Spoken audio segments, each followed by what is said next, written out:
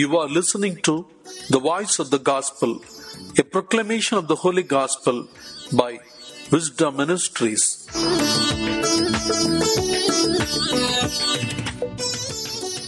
February 9th, Tuesday.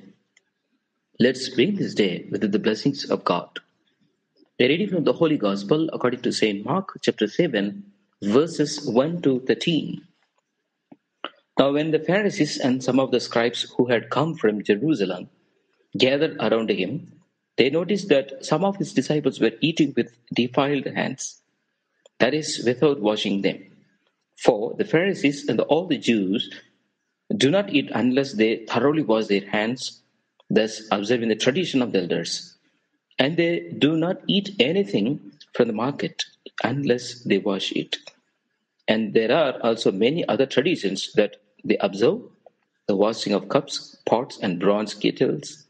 So the Pharisees and the scribes asked him, "Why do your disciples not live according to the tradition of the elders, but eat with defiled hands?"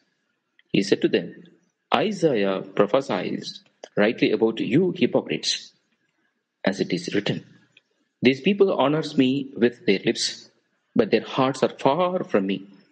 In vain do they worship me, teaching human precepts as doctrines. You abandon the commandment of God and hold to human tradition.'"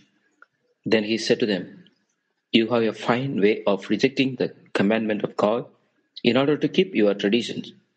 For Moses said, 'Honor your father and your mother,' and whoever speaks evil of father or mother must surely die. But you say that if anyone tells father or mother, 'Whatever support you might have heard from me is korban,' that is an offering to God, then you no longer permit doing anything for your father or mother, thus making void the word of God through your tradition that you have handed on. And you do many things like this." The Gospel of the Lord. Praise you, Lord Jesus Christ. Dear friends, a group of self-righteous scribes and Pharisees come up with Jerusalem to observe Jesus Christ. Obviously, word has reached Jerusalem about what Jesus has been doing up in Galilee.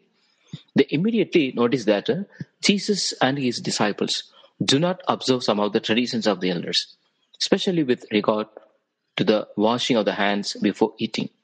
These traditions were a body of highly detailed but unwritten human laws, which the scribes and the Pharisees regarded as having the same binding force as the law of Moses.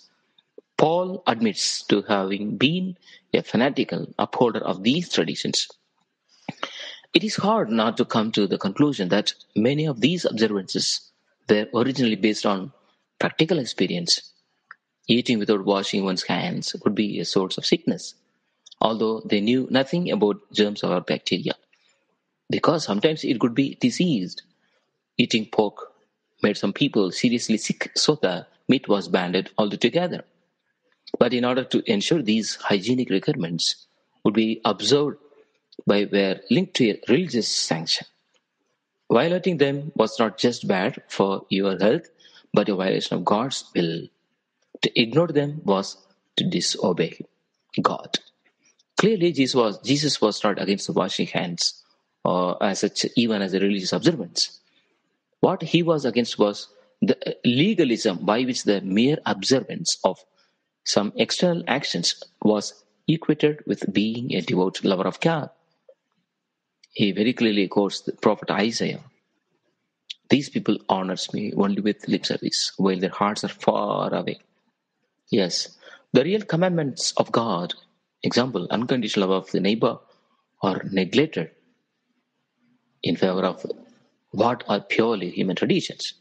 Jesus illustrates the hypocrisy involved by showing how some supposedly devout people got around the basic responsibility of respect for parents. Yeah. We sometimes meet Catholics who confuse the essential service of God with some religious ruling. They judge people by whether they eat fish on Friday or not. They piously go through all kinds of devotional exercise, but their conversation is full of gossip. and the destruction criticism of others. There can be a bit of the Pharisee in all of us, and that is the real subject of the teaching today. We will only be judged by the depth of our love and nothing else. Amen. May God bless us.